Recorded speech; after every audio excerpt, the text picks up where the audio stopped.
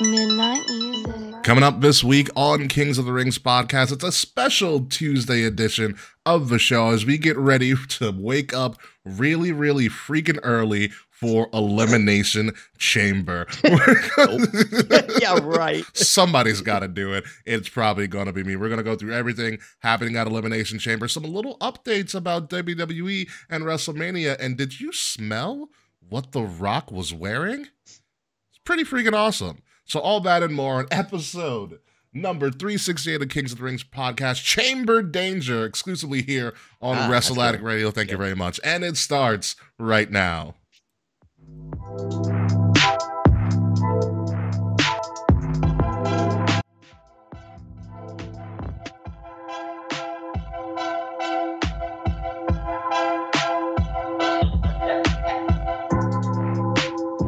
You know, I was having a lot of difficulty trying to figure out what the name of the show was going to be, and then Chamber Danger, came, and I was like, This is freaking perfect. Yeah, dude, rock solid. I can't believe I've never thought. We have Rumble of Royalties. We have Money for the Marks. How have we never thought of Chamber Danger? I think Chamber Danger is going to be here to stay for as long as we do this show. I think this is the perfect thing. It's Chamber Danger 24, dude. Yes. Rocking down under. It's going to be great. Yes. Chamber Danger 24, Rocking Down Under. That sounds perfect. Ladies and gentlemen, welcome to Kings of the Rings podcast, episode 368. Obviously, we just called it Chamber Danger. I am your host, King Ricky Rose. Thank you guys for joining us. The award-nominated Kings of the Rings podcast, obviously nominated. We did not win, unfortunately, for Best Wrestling Podcast. Did Conan win? Conan did not win.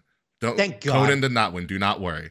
Do not worry. Conan did not win. So if you guys like what you're watching to, what you're listening to, please leave us a like, share, subscribe. Links to all of that are in the description below. Some of our merch is also in the description below as well. Links to all of that.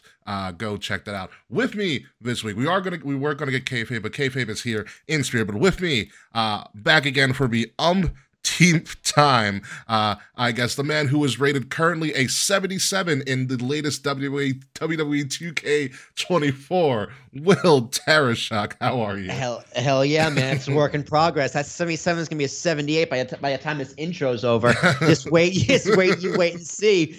I am Will Tarashuk, T.S. Thomas, Arashuk. The 9 years, Ricky, this podcast reached 9 years during the break while we were gone. I don't know the exact date, but I'm pretty sure it was the 15th, according that we were on iTunes for the first time, according to my Facebook memories. Wow. Which is really like the barometer I've been using, like what I was doing 9 years ago. That's literally that's literally the only thing Facebook is good for these days. Yeah, it is. Thank God I got to delete that post now. So yeah, 9 years, Kings Rings podcast, 9 long years of doing this. Wow. So yeah, Ricky, you came in episode like 33 or 36. I believe it was 33 when Dean Ambrose cashed. I believe it was 33. Yeah. Yeah. So 9 years of podcasting. Yeah, I'm well over 300 episodes in. It's kind of fucking nuts. It's been a hell of a ride, man. Yeah. It's been a hell of a ride. A lot of fun. It's been a lot of fun. I'm glad we're still here doing this. Yeah, we are going to do this, and we are probably going to, just a heads up. That's not true. There have been some biddies on the show, actually. Fair amount from all over the world. I say that because we have friends. No bitches? Yeah, we had plenty of bitches. Yeah, what are you talking about? Dave was a host for how long? Dave's a bitch. Shout out to Dave, the godfather of the Love podcast. You, Dave. Godfather of the podcast. But we are experimenting with Tuesday nights. This might be a more permanent thing. And it is going to be a more permanent thing. I'm actually thinking about, we'll talk about this on the post show, we'll probably changing up the format too. Visual format. Ooh, yeah, okay. Yeah. I'm intrigued by Anchor and the Riversides. I looked at Riverside and I was like, ooh, I could work with this. So, Riverside's dope. Yeah. Dude, Riverside's dope. It's an amazing platform. So I'm thinking about maybe I have to fiddle with. I mean, we've got a month because all of the changes are going to happen post-Mania.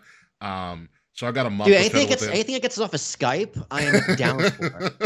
Because Skype makes my audio sound way worse than it is for whatever reason. I have no idea why. It's probably because I'm the primary.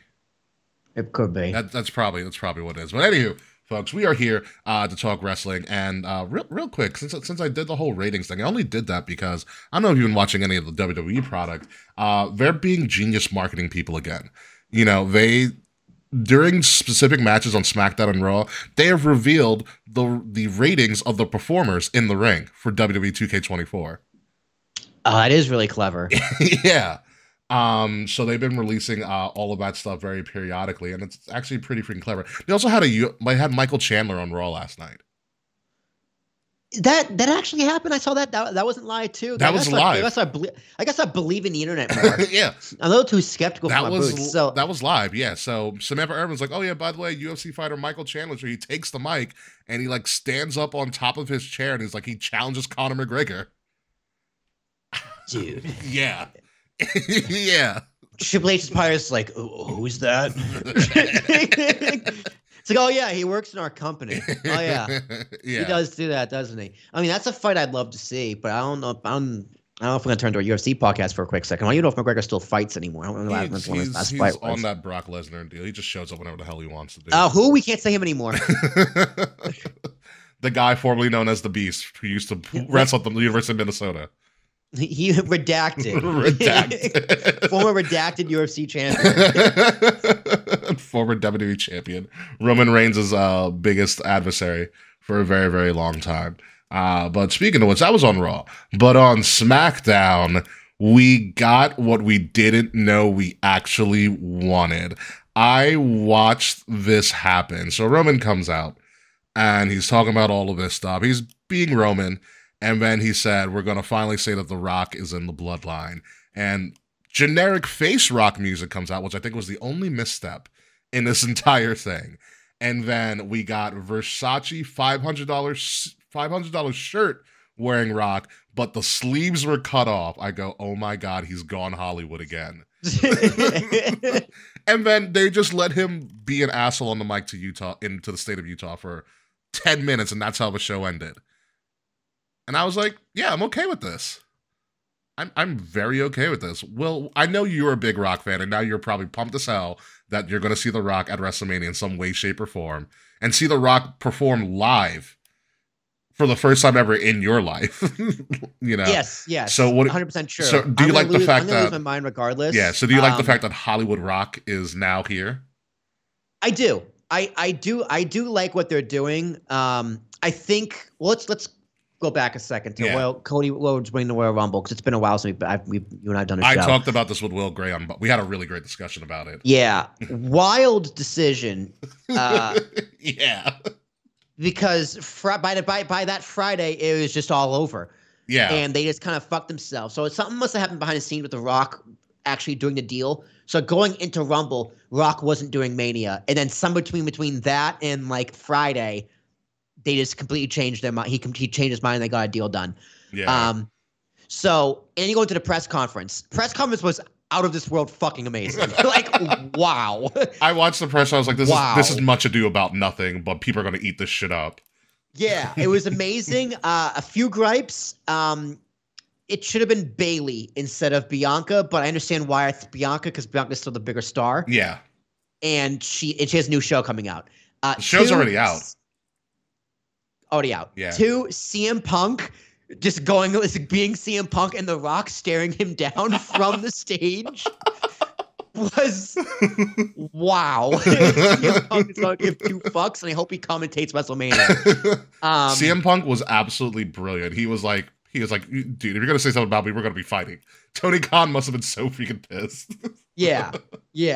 3, I still want Rock versus Roman one-on-one. I still think that's the bigger match. That's the match I would have preferred. Mm-hmm. However, Triple H has been down this road before, and it's funny, 10 years ago, the same build, WrestleMania 30, it was Daniel Bryan.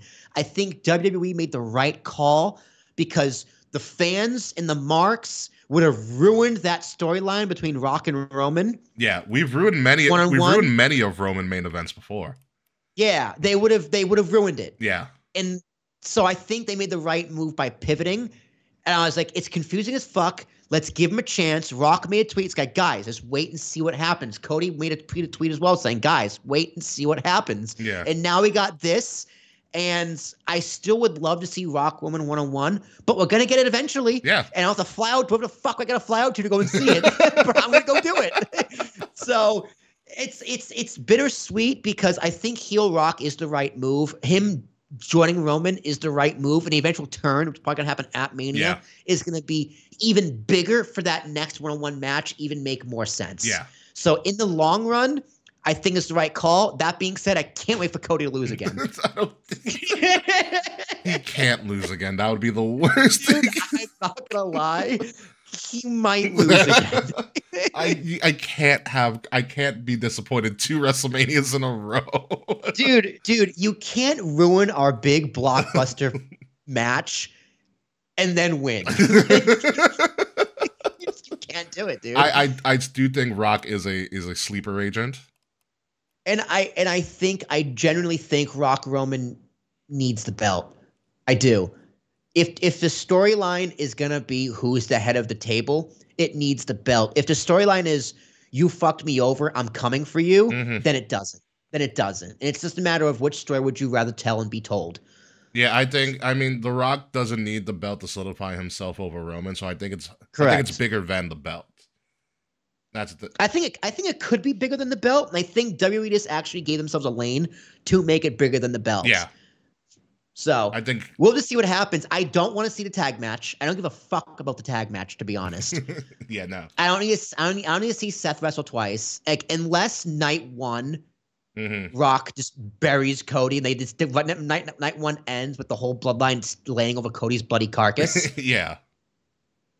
Then it's just like, oh, okay, that tag match was worth it. I honestly, of everybody in this WrestleMania build and all that, I feel so bad for Seth Rollins. Roman Reigns came out and obliterated that title. Yeah, dude. Seth is just like, why are you still out here? Yeah. I leaned over to Jazz. I was like, why is he still here? And she's like, bitch, I'm watching TikToks. Why are you still here? I felt so bad for Seth. I was like, wow. I was like, Seth, you really should have just taken this WrestleMania off. You announced you were injured. You should have just called it quits then. Dude, like, it is. I feel worse for him than I do for CM Punk, because CM Punk's gonna be able to have his moment. Seth Rollins is gonna be stuck on the mid card again, like when he was supposed to main event. This with lovable loser Seth. Oh my god, I've never seen such a visceral like just a visceral attack on the credibility of a wrestler and their belt ever. Like, it felt like it was personal. It felt like he actually pissed off Roman.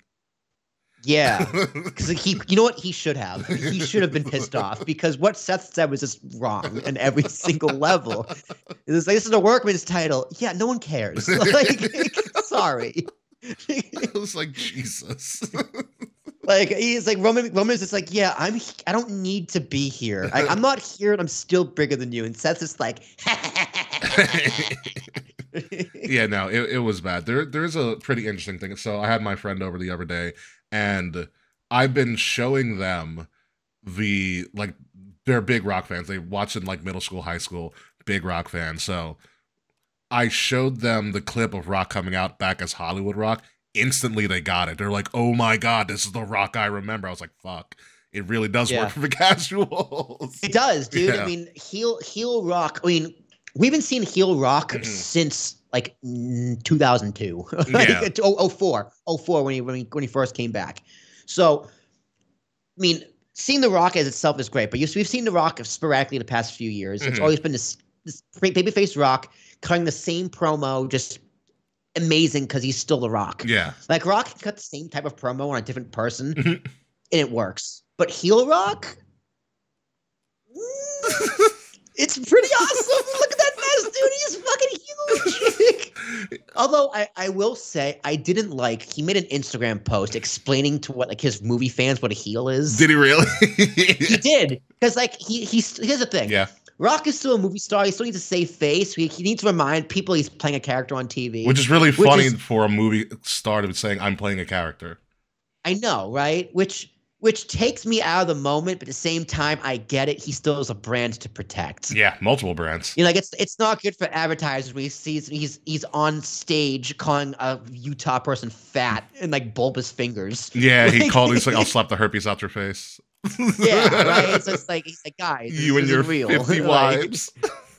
Yeah, so like, I get why he did it, but it's like, as a wrestling fan, it's just like, come on, Rock. Yeah, all right. So do you think, sir, we get Rock concerts back? Yeah. Oh yeah. Like, because Rock concert Rock was Rock Concert Rock was when he was Hollywood Rock. Yeah, and he did it on Vicky. Last time he did it was on Vicky. My favorite one he did is when he was in Sacramento. Oh yeah, he destroyed Sacramento. Destroyed Sacramento. It's like, it's not my fault. My man Shaq calls y'all the Sacramento Queens. And walked away. So Hollywood Rock, part of the Bloodline. The Bloodline just running rampant on Raw last night too. Really fucked up Cody. Also, honorable mention for player hater of the year. Drew McIntyre's on a heel roll. I want the CM Punk WrestleMania graveyard shirt. I do too. That was because so the story was how he stormed out of Survivor Series. Yeah, which I thought was all part of the show. Well, no, he had to get out of the way because Punk was coming back. Seth was part of the show. Yeah. Drew was not. And because Drew was supposed to not main event, but have the title match with Seth at Mania. Oh. Right? That was the plan going into November. And then Punk came back and took his spot. So he was legitimately mad. He also had to get out of the way for when Punk was going to come back. Sure. And then they turned it into a storyline with the promos because Drew's still professional. Yeah. And now that he's hurt, Drew slid back into that slot and he's just trolling. It's a great shirt. It's like, so that was actually legitimately real because he was supposed to be in the title picture to begin with. Listen, it makes sense. I still would have lobbied for, because I thought Gunther had a great option. You could have done Gunther Seth, title for title. Get the IC the main event for the first time in a very long time. I mean, it would have been cool. It would have had Hogan Warrior vibes. That's what I'm going for. Yeah. But you're just gonna combine two mid workman's titles into one. Well, he can claim himself. He's the better workhorseman, Seth. Which he is. Then what do you do with both belts? He can say, since like the Gunther character is snobby, I'll be like, there's no one who can beat me. He just drops it and gives it off to somebody else because now he's a world champion. See, but so I get that, and it would be a cool moment for Gunther and like a WrestleMania moment. But then you don't bury Gunther's title reign, but you don't carry that momentum that gets carried with that win over Gunther. This gets dropped and it's dead. Mm-hmm. Doesn't get transferred to that new person. Like Jey Uso would have been a perfect person to win this belt, because that momentum would have transferred over to him and elevated both him and the title and Gunther. Yeah. Whereas this winning the belt and then dropping the next night because you don't need to, no one looks good from doing that. Understandable. Including the belt. Yeah. As cool of a moment it would be for WrestleMania, and us marks would lose our mind and the match would be out of this world. Yeah. This doesn't make sense. Yeah, it happens. So we'll see what I'm very scared to see what Gunther's gonna do. Like, I don't know who he faces or anything, but also, guys, we're living through history. Do we just forget that? Like, I don't know why people are so excited for Gunther to drop the title. It's like, dude, you're gonna be telling your kids about this title reign. Yeah. Right? Like, you don't want this to end. Like, I have ever listened to a wrestling fan, they go, oh, Bruno had the best run.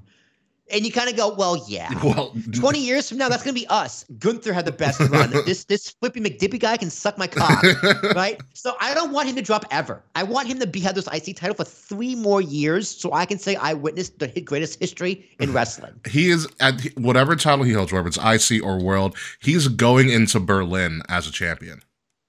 Yeah. In fact, he's probably gonna drop in Berlin because you love your curse, but then again, he's gonna be a big baby face. Yeah. So, yeah. It is gonna be crazy. So WrestleMania is finally taking shape. With all these matches and subtle and handset matches coming up. I can't wait for Uso Red versus Uso Blue. Dude, one of them's got to come out as Charizard, the other one's got to come out as Blastoise, because that's literally what it's going to be. I was thinking Red versus Blue, like the Halo characters, the Halo show. Oh, that'd be pretty cool too. That would work too. That would be amazing. So, also something going up in Master Chief. Oh, the title for Master Chief, dude. Head of the table and the Master Chief. So the other big thing that WWE announced this week, started on SmackDown and on Raw, with a press release coming out Monday night as well, is WWE World at WrestleMania, sponsor a Fanatics event experience. Is this Access? It looks like it's going to be a rebranded Access. So let me read to you the press release. I have it right here next to me. And it goes a little something like this: WWE and Fanatics events, because they just outsource the Fanatics now, and I don't blame them. have officially announced details for WWE World at WrestleMania. 5 days, pretty much the entire 5 days that we're going to be there, Will. Interactive fan experience taking place from Thursday, April 4th to Monday, April 8th at the Pennsylvania Convention Center in Philly, right across the street from us, or right down the road from us, actually. Tickets will be available starting this Thursday, February 22nd at 10 a.m. You want to know what the ticket range is? God, probably like $20 to $400. Close, $30 to $300. God damn it! I was really hoping to pay 20. They say WWE World of WrestleMania will feature a variety of immersive experiences for fans, including a central main stage, what will host a WWE roundtable discussion. Interesting. A WWE 2K24 gaming tournament. Very interested in that. I'm gonna get my ass whooped if I ever played that. Live podcast recordings. What podcast? I want to know about it. Dude, Sam's podcast, please. I am Sam with fucking what's his name? Sam the bald guy. Sam Roberts? Sam Roberts. Yeah, I am Sam with Sam Roberts. They're also going to have live memorabilia and autograph sales through Fanatics Live, which Fanatics Live does, like, they do live auctioning on streams all the time. And the end, all right, this kind of scares me because I don't know if I have enough money for this. They are claiming they're going to have the largest WWE superstore in WrestleMania history. Sweet Jesus. Yeah. The event will also feature exclusive merchandise, autograph sessions, and meet and greets with WWE superstars and legends, in addition to immersive exhibits and memorabilia honoring WrestleMania's 40-year history. So this is, to me, this is Access. Rebranded for like the umpteenth time. So the last time I was at Access or whatever they're gonna call it that year in Dallas for 38, it was like you paid like $10 for an all-week pass, and then you paid extra for like these little immersive experiences and the store and all of that and all of the other random shit.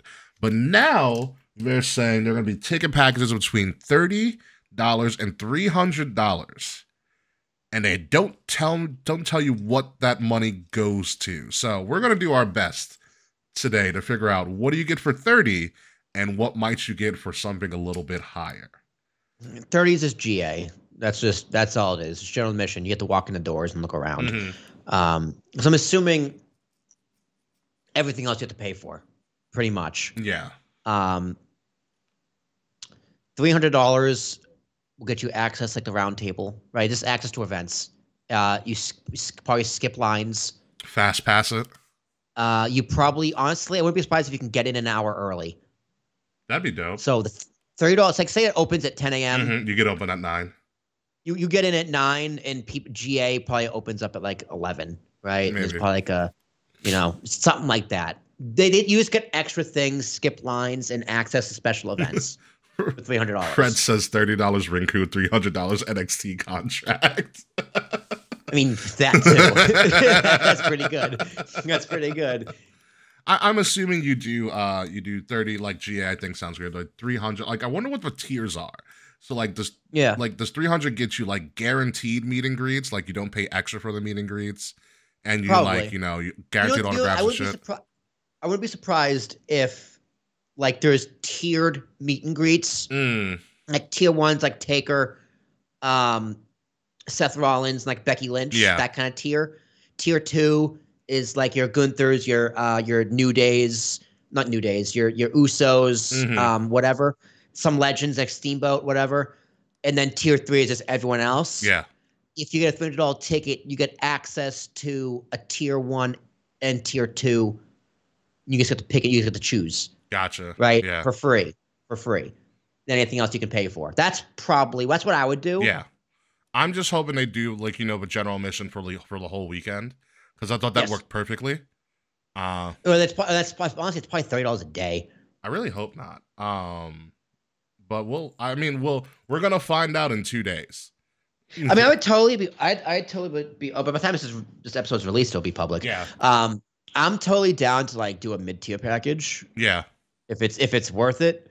Yeah, I need more. I 'Cause- need more details on the packages and what we get with that, because I'd be down for that as well. And like also, I looked it up, and I know we talked about it a couple days ago. WrestleCon's a 15-minute walk from where we're staying. WrestleCon's fun. Yeah. Honestly, I like walking around and talking to people and shaking Wrestle's hands more than like paying for a selfie. Yeah. Ric Flair just got announced, by the way. Paying Ric Flair got announced, of course. Yeah. Paying extra for a picture is just annoying. I think I get it, but I don't like it. So I'm fine just walking around saying hi and shaking hands. Yeah.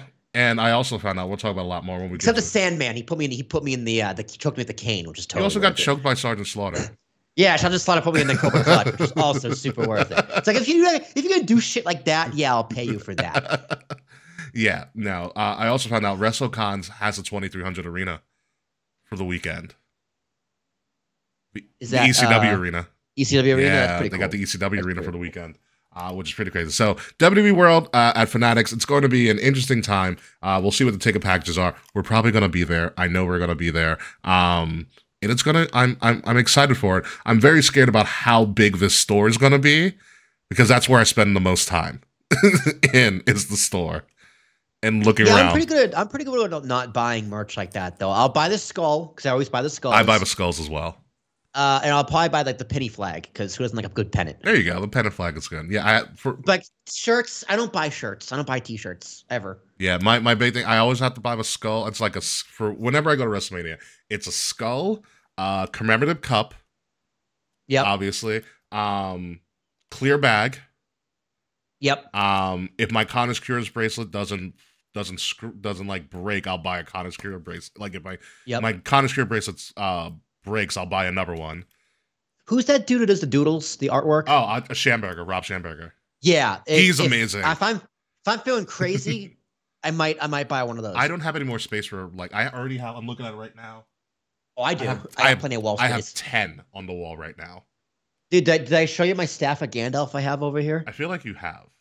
Oh, dude, it's like a legitimate life-size replica. It's like an actual staff. It almost goes above my head. Yeah, no. But I had it mounted on the wall and it fell off last week. Yeah, no, So now I just have it leaning in the corner. Yeah, it's a bummer. No, Schamberger's great. I actually like being at the Schamberger booth because he's usually just painting. Yeah, he's just hanging out. And his wife runs the stand, and she's really freaking nice. So yeah, no, WWE World, I'm really excited for. Before we get to WrestleMania and all of that, we do have one last stop, and that is the Elimination Chamber from Perth, Australia. It is going to be about 7 p.m. when the show starts for them at local Australian time. For us on the East Coast, the event starts at 5 a.m., which means on the West Coast, it starts at 2 a.m. Okay. The only like the one time I'm like maybe maybe I should live on the I can do a 2 a.m. show. 5 a.m. is going to be a little bit rough for me. No, dude, it means it's going to end at 5. I'd rather be up at 5 and have it end at 8. So, yeah, dude, I'm in a real conundrum because Saturday morning is Bill Maher time. I always watch Bill Maher first thing on Saturday morning. 5 a.m. on Saturday morning? No. Like when I wake up in the morning, like 10 a.m. Okay. So we call him Grandpa because Bill Maher is such a fucking grandpa. It's hilarious. So I don't know what I'm gonna do.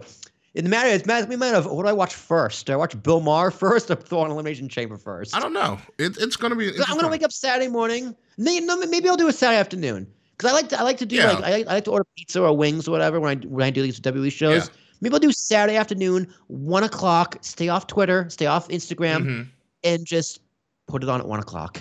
That sounds fair. I mean, I think I'm probably gonna take the challenge. I thought about this. I was like, there are people in other countries like Europe, England, like the UK, that do this they do it all the time. All the time. They do it for Raw. Yeah, exactly. And I was like, I can't feel that highly of myself to not give this a try once and suffer for this one time. They're also doing a press conference Thursday night at 11 p.m. Eastern because it'll be like afternoon there the next day. So it's going to be a lot of interesting late night programming for WWE or early morning programming over the weekend. So Elimination Chamber is pretty much, I think, 4 matches on the card. Just to give you guys a quick update on where we at. We did a prediction, myself, Will, and Kay, last time we were all for Rumble of Royalties. I didn't know these were real predictions, by the way, so don't judge mine. Well, right now, overall, I am up by 1. That's because I picked Bully Ray to come up with the Rumble. If I knew we were doing actual predictions, I would not have done Bully Ray. You and what's happened was we all tied in our predictions for the actual matches. We all got CM Punk as the as the winner, and we all got it wrong. We got everybody else right, but it was all about the surprise entrance. Yeah. So yeah, I got 2 surprise entrants correct. I don't think I got any. Yeah, you did. You got Andrade. You got Andrade. So I'm up 5. I'm up by 1. I have 5. Everybody else is 4. So we're going to continue this prediction battle going into Elimination Chamber. We're going to start with the men's Elimination Chamber, which I will admit is fucking stacked. You have Drew McIntyre, Randy Orton, Bobby Lashley, Kevin Owens, LA Knight, and Logan Paul, who probably has a death wish being with all these guys in the ring right now.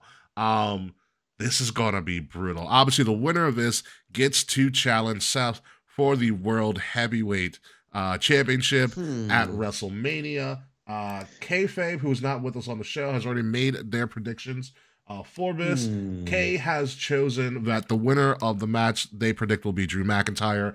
There are some bonus questions here as well. Kay believes the first person eliminated in the men's elimination chamber will be Kevin Owens, and the final 2 members of the men's elimination chamber will be Drew McIntyre and Randy Orton. So, Will, I leave it to you. What are your choices for this, sir? Let's see. This is for the Raw belt. You're not even calling it the World Heavyweight title. Kevin Owens, SmackDown. Bobby Lashley, SmackDown. Okay. Randy Orton, also SmackDown. Logan Paul. Oh, wait. Also SmackDown. LA Knight, SmackDown. I don't know, Ricky. Who's going to go for the Raw belt on this one? Maybe the Raw superstar, Drew McIntyre. Just a hunch. I think Drew's going to win this one. What a phony fucking stupid here. Come on now. This is ridiculous. There's going to be a lot of things set up in this match, though. I think we do set up LA Knight Logan Paul. For Mania. I hope so. Yeah. Because I know we do KO Logan Paul left room on the table, but I want Logan Paul, LA Knight. Although I will say Kevin Owens is probably a little more blockbuster than LA Knight. A little bit. I mean, we got to get the KO Mania shirts sell like hotcakes every year. I mean, you could do a triple threat too, which I would not be mad at, because that means Logan Paul can keep the belt, which would also be really fun. But I think LA Knight should get that belt, and I think it should be 1-on-1 because I think he's done so much good work over the past year. Oh yeah.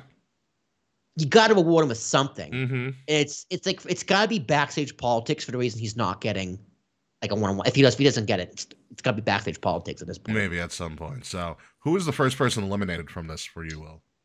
Damn, that's a tough one, man. I think they do this. I think Bobby Lashley comes in early, and they do a spot where like 4 guys team up on him and they get him out first. Wow. Okay. Because Bobby Lashley looks like the tank. Unless they do like a Kevin Owens screwy thing with Logan Paul, which would be really funny.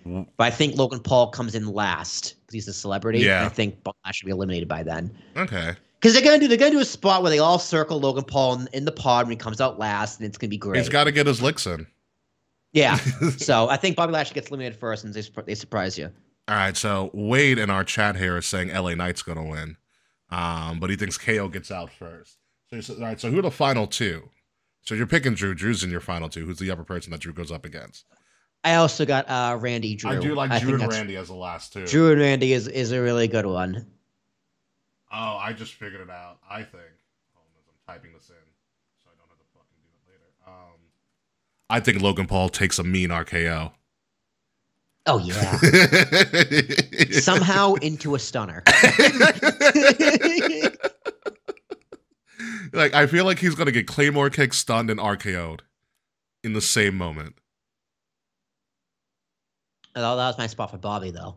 Maybe. I don't know. I honestly, for some reason, I don't see Bobby even like, Bobby might not even make it into the chamber because he's got that beef with Paul Ellering and the Legion of Dead People. Not the Legion of Dead People. Oh yeah, I already forgot that happened. Yeah.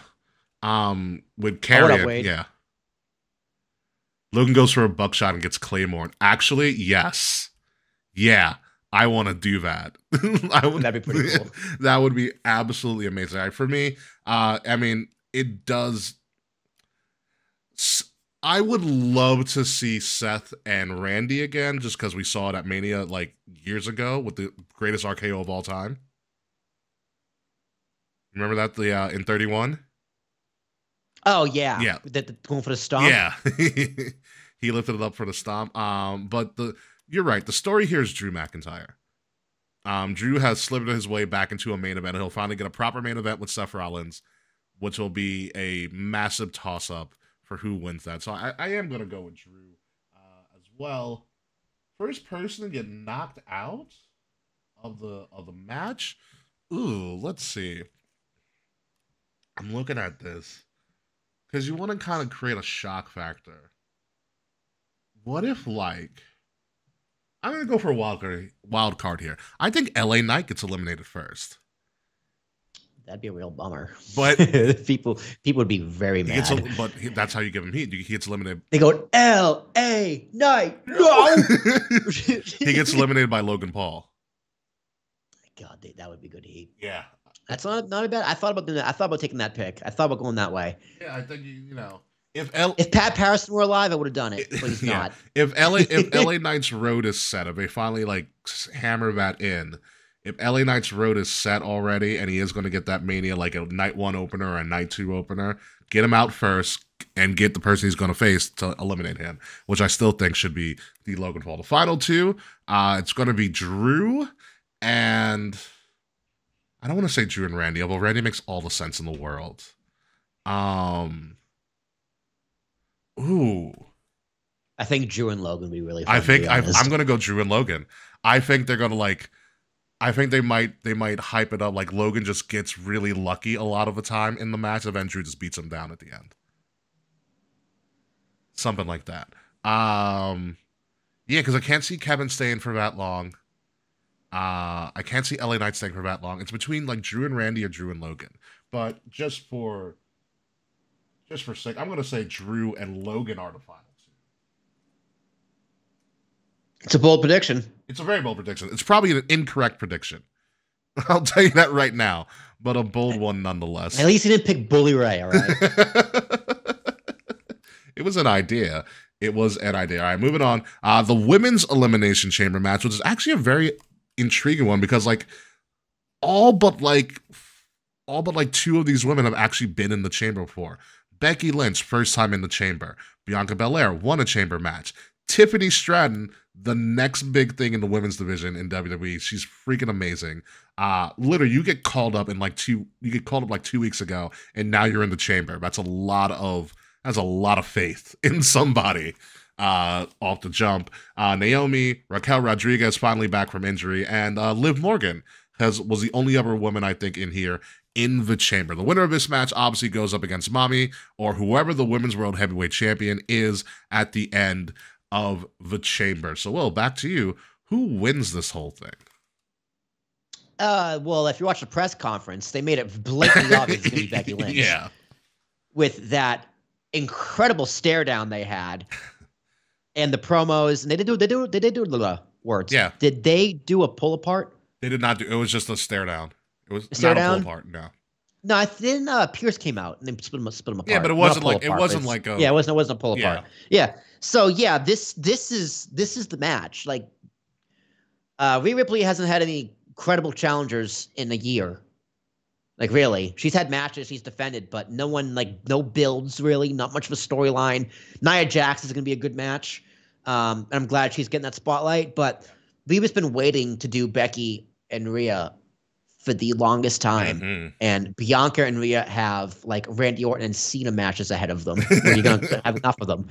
So it's time for Becky Lynch, and they're going to put on a hell of a show at WrestleMania. I'm surprised this is Becky's first chamber. I kind of am too, to be honest with you, because I thought she had done one before, but she's never done one. I think every other one of the 4 horsewomen have done them except for Becky, and I don't know why that is. But also, The match at Mania writes itself. Mommy versus the man. That's a t-shirt. That's an event t-shirt right there. It is. It's great. Yeah. Mommy versus man, WrestleMania. It writes itself. The sex jokes just write themselves. Listen, Becky called Rhea a bottom during the press conference. Yeah, and she just went, a power bomb. Yeah, I'm gonna go. That's what she should have said. I'm gonna go with Becky as well, because it's very undeniable that that Becky's got to be the front runner. My second guess would have been Bianca, because like you said, Bianca and Rhea, they can run that match for forever and ever. But you don't need I think Bianca's onto something bigger, or something more like highlight worthy. Like I know Bianca's going to get a spotlight match at Mania, because they'd be stupid not to give her a spotlight match. Mm-hmm. Against who it's going to be will be very interesting. Probably Jade. I hope so. After that Rumble, Bianca and Jade. After that Rumble performance, I was like, give it to me now. It's going to be Bianca and Jade, or it's going to be Nia and Jade. The question is, do you want Jade to win? If you want her to win, you put up against Nia. If you don't mind her losing and looking good, you put up against Bianca. If she goes against Bianca, Bianca wins. Yeah. Is Jade still green? Yeah, but that'd be the shock of the century if she beat Bianca. Like that's a great upset story. It's a great upset story. Wade says Jade ends Bianca's streak. It could be. All right, so same question as before. Who's the first person eliminated from this match? Oh man, probably Raquel. Yeah, she was the last chance qualifier. Yeah. So she won a pretty. She won a. Or Tiffany Stratton. I think they keep Tiffany for a while. Tiffany's got crazy athleticism. She's new. They're gonna keep Tiffy because she had a crazy match with Becky in NXT. They did a crazy couple of matches. They did a great job together working. So I think they continue that. I think the odd person out is Raquel. At the one, how she gets out is gonna be interesting. But I think Raquel gets knocked out first.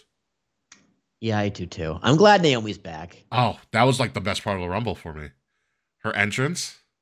Yeah, when Naomi came back at the Rumble, when like the lights went out and the strobe lights, I was like, oh my God, Dave's probably losing his mind right now. You know how much he loved Naomi. I forgot how much he loved Naomi. Oh my God. That's just core memory unlocked. He loved, all right, as I write this up, we all picked Raquel, by the way. Also, Kayfabe also picked Becky to win. We were in Orlando for Mania 33, which was supposed to be Taker's retirement match, which did not happen. And you know how at Accesses in the past, they have like the one-of-one stuff that are signed by the performers? Yeah. Yeah, Dave bought a giant like Naomi one-of-one picture. Of course he did. On top of all, I remember us leaving with like trash bags of merchandise as we were young and just had money to blow. Wasn't Dave dating that black chick at the time? No, he wasn't. It was after. It was after that? It was after, yeah. God. I gotta reach out to Dave again. If he's at Mania, I want to see him. That'd be amazing. I actually, because of 9 years, I made a LinkedIn post about Dave. I was like, it's time one of my unsung heroes gets his song. I just wrote a song for Dave. It was shout out to Dave. I miss Dave. Shout out to Dave. That'd be great. All right, so with Becky probably being the winner, who faces Becky as the final two? Oh man, probably Liv Morgan. I was like, Becky and Bianca would be a great 1 and 2. Becky and Bianca it's too obvious though. Yeah. You need a surprise. I'm gonna go Liv Morgan because people love Liv Morgan still for whatever reason. Listen, I saw the mugshot. I'd love her too. I mean, she had a great mugshot. Yeah, that mugshot was fantastic. I don't think it's Liv. I'm again gonna go for a wild card. So you said Becky and Liv? Yeah. Okay. Kayfabe said Becky and Bianca. I'm gonna go Becky and Tiffy, just because I've seen them work together. So I'm gonna go with the shock factor there. Okay. Yeah. Becky and Tiffy. You said Becky and who? Oh, Liv. Liv. Yeah, you only live once, right? So there's that match. Next, there's only like 4 matches on this card, by the way. Probably for good reason because we're all watching it at 5 a.m.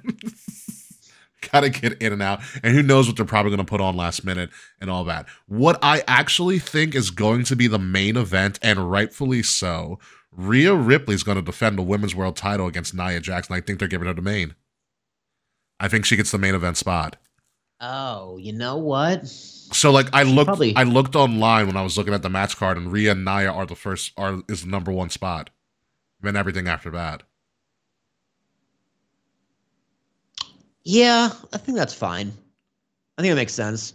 Like, I mean, she came out on Raw, or not on, she was in like a little backstage interview saying that she hasn't wrestled in her own country in 7 years, and that's when she was on the Indies. Yeah.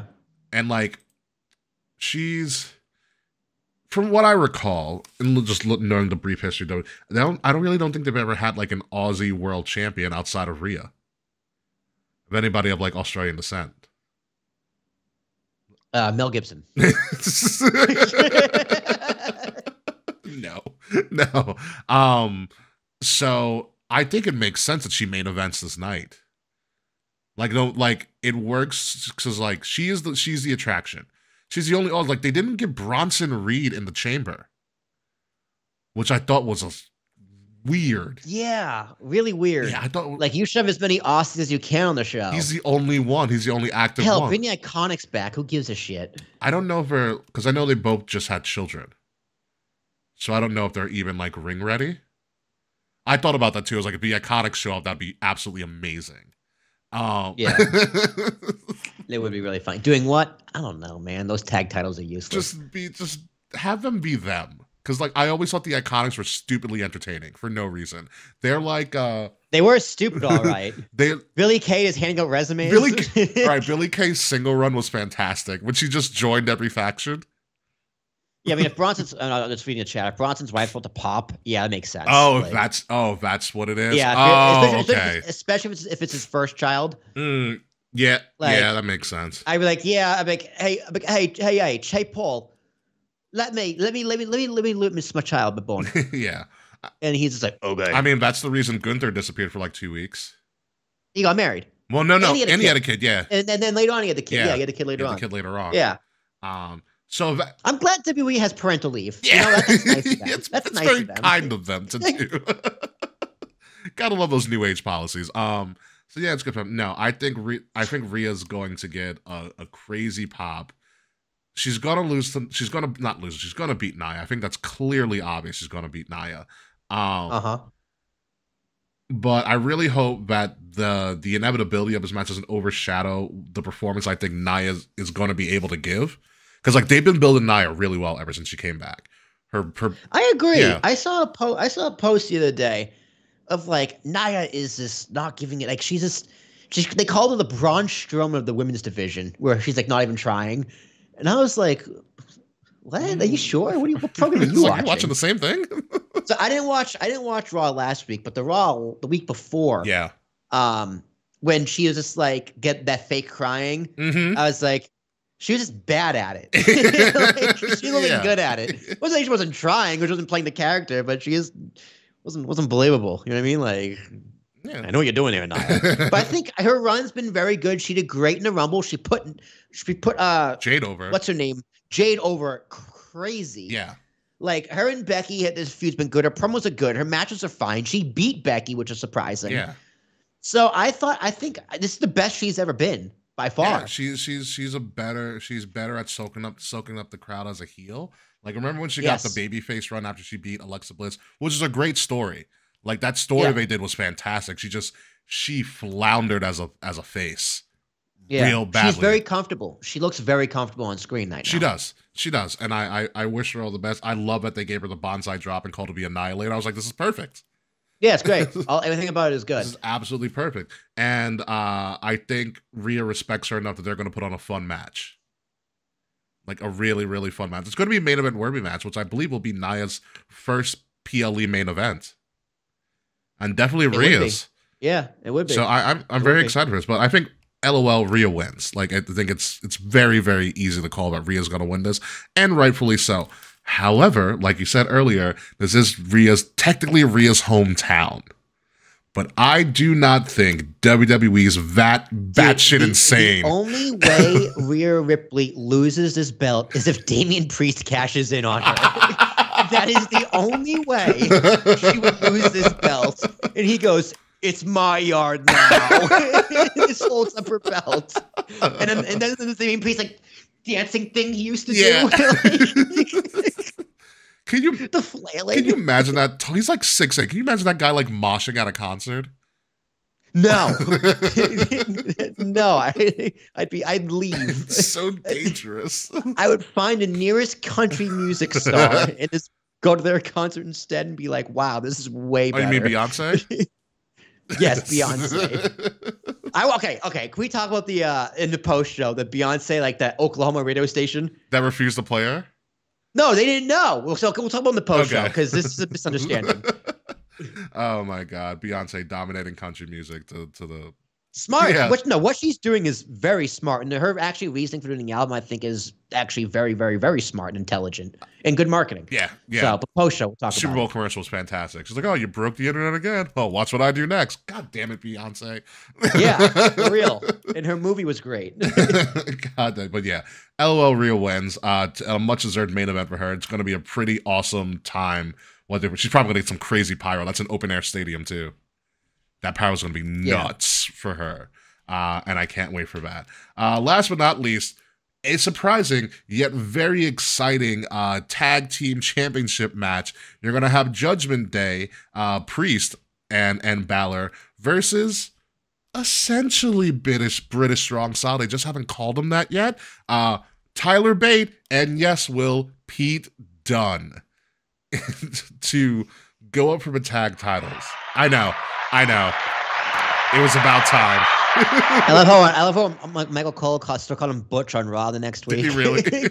He's like, on this SmackDown, it's gonna be Butch and Tyler Bate versus DIY, and I think it was McAfee goes by Pete Dunne now. Got his name back, Cole. So Fretzelmania in our chat is reporting that New Catch Republic is the tag team name apparently, which yuck. I like it a little too long. NCR was this Fallout New Vegas, the NCR, New California Republic. I don't know. I mean, I like it because I guess I don't want to be British Strong Style without Trent. New Catch Republic, I guess, cool, but they're not really I don't get it. Catch can wrestling. That I think that's what it comes from. They should just call them the Grizzled Young Veterans. Because WWE owns the name, so they can just. I mean, and honestly, dude, they're both like 28 years old, but they're veterans. Yeah. They've been in this company forever, and they're both jaded about it. So they're grizzled about it. They're both grizzled young veterans. The name makes way more sense. That's amazing, absolutely amazing. That would be absolutely freaking fantastic. Kayfabe selecting, which was pretty obvious, Pete Dunne and Tyler Bate winning this. I kind of think if there is a title change in this card, it's going to be this one. And I think because of a trend of what they've been doing with R-Truth and making him like the hottest guy in wrestling next to Cody Rhodes, like it is really funny. R-Truth is this on a dude. Dude. So they did Dominic Mysterio. They did an 8-man tag. Okay. They did an 8-man tag of Awesome Truth and DIY, which R-Truth calls DX. Okay. I know he calls it DX. Versus the actual members of Judgment Day. When R-Truth got the hot tag, the place exploded. He did the 5 moves of doom, and they acted like it was John Cena. So funny, dude. I don't know how he does it, but did you see what they did with R-Truth last night or on Monday? No. So they had Jackie Redmond, They did like a 2020 like video special on him with like dramatic music in the background. Like when he did his Judgment Day origin a few weeks ago. So then they had R-Truth and Jackie Redmond like walking down the street like a 2020 interview. And he's R-Truth is just riffing right now. And then he goes, this must have been what it felt like when Genuine made the song Pony. in the middle of the interview. I want to know who his agent is. And oh my god. So I think this is all trend because they keep beating the crap out of R-Truth. I don't know how he keeps on getting as hot as a babyface. He's like older than everybody in WWE. So here's what I think, and this is going to be my bonus question and my selection. I'm going to go with kayfabe here. I think R-Truth interferes and costs them the title, and I think you get I think Bate and Dunn holding those titles can do much more than what the Judgment Day has done with those titles. Because I think you're going to start to create a rift in the Judgment Day, and they got to get some of those titles off of their hands. And I think Tyler Bate and Pete Dunne do more with those titles. And you also have R-Truth, interfering and costing them the win. I think it's very possible. Yeah, I think it's very, very possible, especially because Finn's deal expires like right after or shortly after Mania. Oh yeah, and Damian has that Money in the Bank briefcase, so you need to get these titles off of them sooner rather than later. I assume Finn's re-signing, not a doubt about it in my mind. Yeah. But Damian still has that briefcase, and he needs to cash it in. He needs to do soon. something with that shit. Yeah. So if there is time to do it, now is probably the time. That being said, I'm going to hold off. I think Priest and Finn retain. Do you think they drop at a bigger moment like, WrestleMania? They probably drop it at Mania. Yeah. Okay, so Priest and Finn retain. Okay. Does R-Truth get involved? Yes. All right. That is literally all the matches on the card for Judgment Day. Not for Judgment Day, for Elimination Chamber. They have Judgment Day colors for this PLE. But the other thing that's happening, the other Aussie that's going to be highlighted, they have the Grayson Waller effect. It's essentially the Australian Roddy Piper. And he's going to have Cody and Seth on the Grayson Waller effect show at Elimination Chamber. So big question is, what the hell happens here? Does anything actually get done? Or is this much ado about nothing? I mean, if Rock and Roman showed up, it's not happening. Rock and Roman is not showing up. I don't. Yeah, I don't know. You never know. What the fuck else are they gonna do? These two aren't in a match together. So, I don't know.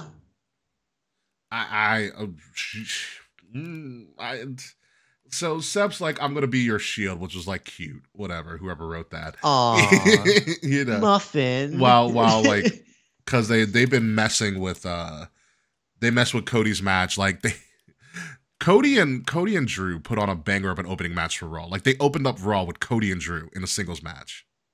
Yeah, and it was absolutely buck wild. And then Jey Uso, they did the WrestleMania 39 finish. Jay came in to distract the ref, and then Solo came in a black hoodie and gave Cody the Samoan spike. And Drew beat him with a Claymore. So the whole thing now is they're just going to terrorize. They're going to terrorize Cody. So, like, it would make sense if they showed up. They're not advertised for the event at all. Yeah. This Hulk Hogan comes out. In Australia. I am a real Australian. I will say of all the like people's social media accounts, Grayson Waller is absolutely hysterical. He took a picture of him on his flight back to Australia. He goes, I'm halfway through this book and I'm closer to finishing this story than Cody is. Ooh. That's good. So, like, I mean, do we get kind of a romantic argument with Cody and Seth, where Cody accepts his help, or what? Like, here's the thing: does this lead to a tag match at Mania? I hope not. I don't care what the tag match. Yeah. Like I don't need everyone wrestling on 2 nights of WrestleMania. Like I just don't need Yeah, it. you're 2 nights for a reason. And you don't need to injure Seth more than what he already is. Yeah, it's like, dude, this story right here doesn't need Seth. No. Like at all. In fact, it has nothing to do with Seth. As much as he wants it to be, it doesn't. Seth's just trying to stay relevant as long as he can. This is why are you still here? Go home. Stay on Raw and just fight there. Fight your Drew. Yeah, dude. Stupid. It is gonna be a weird Cephas patch. Stop it, Wade. Stop it so much. But this is gonna be an interesting segment because this is gonna tell you a lot about what they're gonna do going into Mania. And that, folks, is all of Elimination Chamber. 4 matches, 1 talk show, probably a lot of promotional video package and all that stuff just to waste time and to try to keep you awake at 5 a.m. on the East Coast, 2 a.m. on the West Coast for this event. So final chamber, or final PLE leading into Mania, because then after that it'll be like 30 days or less than 30 days. Or getting close to that point, till WrestleMania in Philadelphia. So, Mr. Tarashak, how many crowns would you give this? Crown this. 1 being the worst, 10 being the best show in the world. I'll get a strong 7. Yeah, I like that. I like that. I don't expect much from this. Chambers, I mean, when you have a gimmick, this is like the last of the gimmick pay-per-views that they do. Yeah, it's like the only one that's left. Because I don't count Royal Rumble as a gimmick pay-per-view, which I guess it is technically. You can argue that, but this all hinders on the Elimination Chamber event and the matches, and they're gonna be good. I think they're both gonna be good. I think the men's are gonna outshine the women just by a little bit. But I don't expect crazy movement out of this event at all. So I'm gonna go 7.5. I think it's going to be a good average pay-per-view. I feel like a lot of it depends on, number 1, the chamber, and number 2, how crazy about Aussie crowd is going to be. Yeah, the crowd's going to be fun. Yeah. I mean, they're in a you've seen that stadium. That stadium's huge. It's a soccer stadium or a rugby stadium? Something like that. It's massive. Yeah. It is. Dude, you know how much the Daytona 500? You mean that stadium seats? It's huge. They've held like they held a football game in the infield, like a college football game. Yeah, it's like over 100,000 people. Yeah, it's a huge place. It's fucking for NASCAR. Yeah, it's fucking nuts in the middle of Florida. It's Central Florida, dude. Like what? It's huge. Absolutely nuts. Huge. Absolutely nuts. No, it is. NASCAR is a nutso concept in and of itself. I just forget how popular NASCAR is. It is. Like I honestly forget that NASCAR is like an actual sport. Yeah. I mean, I guess at this point in my life, I'm more privy to F1. So, yeah. You know. Yeah, same thing. I mean, very different. Yeah. Same sport. Yeah. I mean, I know F1 people who like look down on NASCAR. I mean, I get it because F1 is it's cooler. It's not just a circle. Yeah. But there is a difficulty to NASCAR. Like the physics of like driving in a car like that is kind of nuts. Yeah. You know how strong your forearms need to be? Yeah, to hold the wheel. Yeah. They're ripped. NASCAR drivers are swole. You don't, there are no heavy set NASCAR drivers for a reason. Yeah. They all drink milk for a reason as well. Yeah, just to like hydrate. Like, so the thing with, I know we're on a wrestling podcast, but I got to talk about this because I played on like, Forza games and whatnot, and and you can play on like the Daytona 500. You know what makes it really freaking hard? The turns are at like a 45-degree angle, and you're going 200 miles an hour. Yeah, you got physics is not in your favor when that happens. Yeah, you gotta really slow down. It's no. Yeah, it's not that they're running in a circle. They're running in a circle on an angle, and when you're going that fast, you literally, if you don't control it, you will crash into the wall every time. Yeah. I think it's called centrifugal force. I don't know. I never took physics, but I stayed at a Holiday Inn Express one night. So there's that. But alas, folks, Elimination Chamber happening this Saturday freaking morning. I can't believe I'm actually going to try this out and see if I actually survive. I got to remember I'm in my mid-30s, but be it as it may, that concludes our show this week. Again, I told you it's going to be short. We're just going through Elimination Chamber, some Hollywood Rock, some WWE World. And I mean, that's pretty much it. When we come back next week, we're going to talk about, I'm going to give you guys a little preview. Next week is a company that we all really like to actually, you and your wife have pancakes on deck. Wade, I will be down in Florida for that if you're going to have pancakes for Elimination Chamber. Next week, we're going to come back on Tuesday. Again, we're going to do another preview of AEW Revolution. You know, that other wrestling promotion that people sometimes talk about now. But AEW Revolution is very significant for maybe one big thing. It is potentially, and more than likely, hopefully more than likely, the last match in the career of Sting. So we're going to do a lot of commentary about Sting and his career, and the fact that they made him a tag team champion with Darby Allin right before this event, only to drop to the fucking Young Bucks. That's the story right now. Yep. So it's going to be a lot of Sting retrospect. It's going to be a lot of AEW Revolution. They do have a potentially great triple threat for AEW World title as well. We're going to review that card, but again, we're going to talk a lot about Sting. It's going to be a pretty fun show, I think, because I've met Sting. Will, I think you met Sting as well, the same WrestleMania, right? Yes. Yeah. Very briefly. Yeah. Steve's great because he wasn't Sting. He was Steve that time. But Steve's awesome. So we're going to talk about that. Like Sting, again, one of the most iconic characters in the history of all of pro wrestling for all the right reasons. And almost a member of the NWO, the original NWO. Until, creative control, brother, and all of that stuff. So be on the lookout for that next week. But with that being said, ready to get the show on the road? Yeah, you are. Hit that music. You can find it. There it is. I just want to make sure.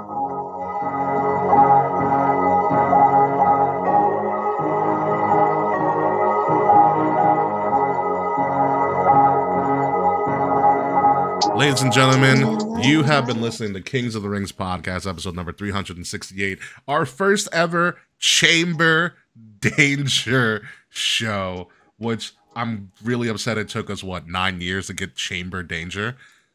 Way too long. Anyway, the first of many Chamber Dangers for as long as we do this podcast. I'm your host, King Ricky Rose. You can find me at Ambassador Biggs across all social media outlets, BIGZ Ambassador Biggs. Will is very happy about that because I'm finally back on all of that social media. Find Kings of the Rings podcast at KOTR_podcast across all social media outlets. Like, share, subscribe, leave us 5-star reviews. Links to all of that are in the descriptions below. We are a member of Wrestle Addict Radio, the cure for the common wrestling podcast. Find Wrestle Addict Radio socials at addict_wrestle on Twitter and at Wrestle Addict Radio, all one word, everywhere else. Will Tarashuk. Ladies and gentlemen, my name is Will Tarashuk. It's T as in Thomas, ARASH. UK. Yeah, all my sets. I love spelling my name like that. Yeah, it's been a wild ride. I'm excited for the show. I'm excited. Wrestling is hot again. Wrestling is very hot again. And I can't wait to go on to WrestleMania.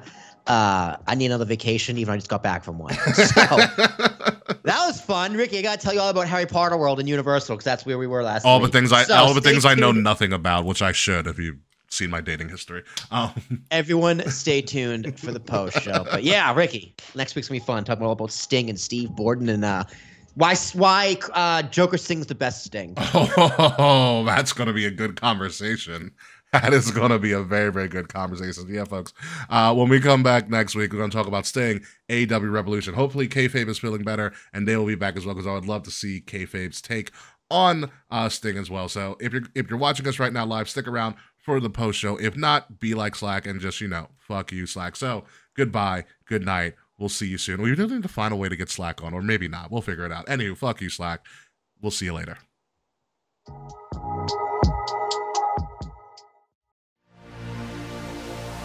This has been a Wrestle Addict Radio branded podcast.